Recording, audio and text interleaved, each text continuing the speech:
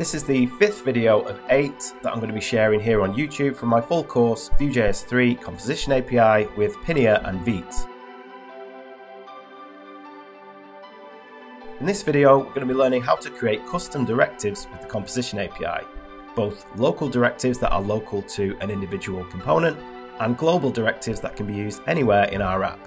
You can find a link to the whole playlist down in the description, and you can grab the full course with my discount at dannys.link/compositionapi.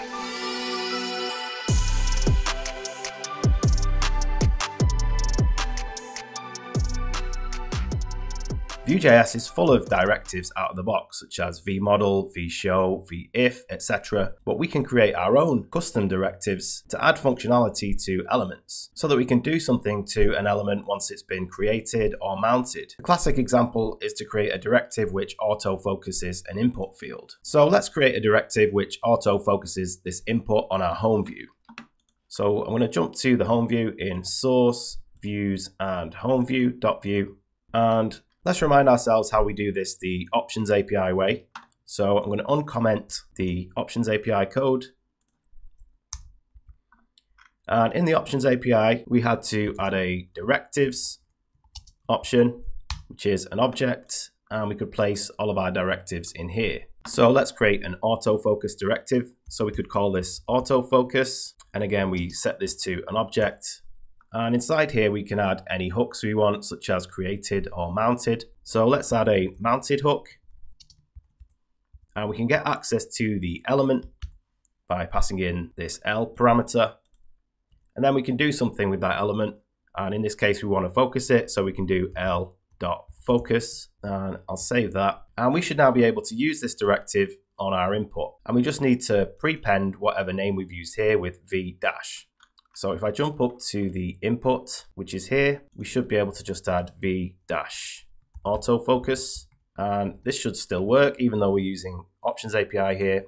So if I reload the page now, you can see it's auto-focused this input. So with the Options API, all of our local directives had to be placed within this directives object, which again, as I keep saying with the Options API, this often leads to related code being scattered across many lines of code. Whereas with the Composition API, we can create a local directive anywhere within our setup function. So let's comment out our Options API code and do this the Composition API way. So I'll just comment out this script section and jump up to our Composition API script section. And at the bottom, I'm going to add another one of these block comments called directives. And to create a directive, we need to create a const. And the name of this const needs to be camel case, and it needs to start with a lowercase v. So we might call this v-autofocus. And whatever name we use here will determine the attribute that we actually use, although it will be converted into dash case like this. So v-autofocus camel case becomes v-autofocus when we use it on the template. Anyway, we want to set this to an object, and inside here we can add a lifecycle hook such as created, and we set this as a property which is set to a method like this.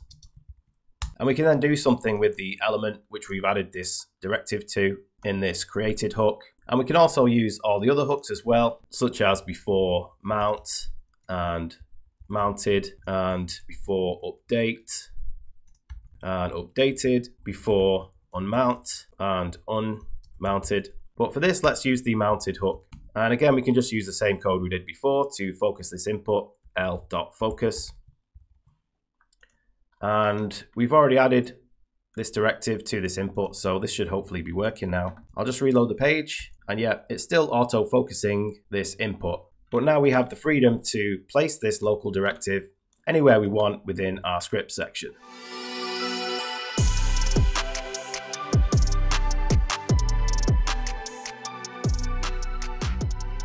Right now, we can only use this v-autofocus directive on this particular component, home view.view. If we want to be able to use this directive throughout our app on different components, then we can take our directive and put it into its own file and create a global custom directive. So let's jump to the File Explorer, and we'll create a folder where we can place our custom directives. So I'm going to create a new folder inside the source folder called Directives, and I'm going to create a new file, and let's give this file the same name as our directive, so Vue autofocus.js.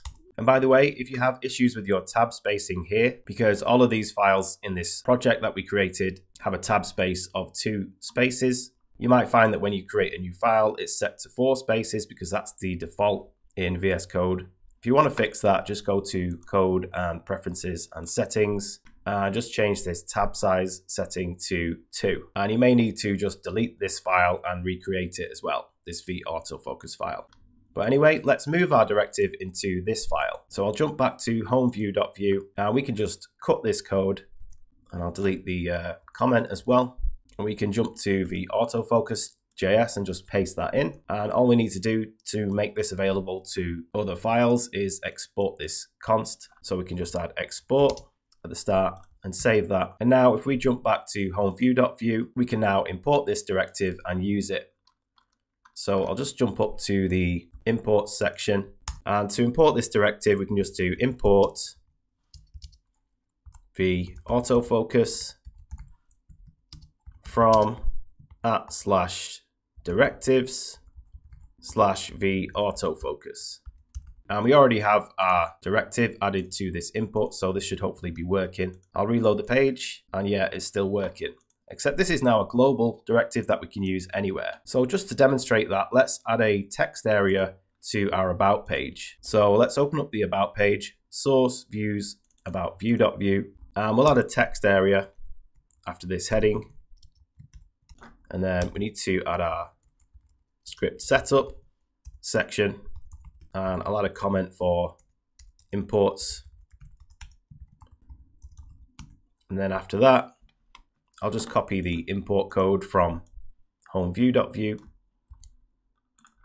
and paste that in there. And we should now be able to use that here as well. So let's add it to this text area, the autofocus, save that, reload, and yeah, it's working here as well. So we now have a handy global directive, which we can use anywhere in our app. If you want to grab the full course with my discount, jump to dannys.link/composition-API. Or we still have 3 more videos to go in this YouTube series. Make sure you click subscribe and click the bell so you don't miss any of them. And you can find a link to the whole playlist down in the description.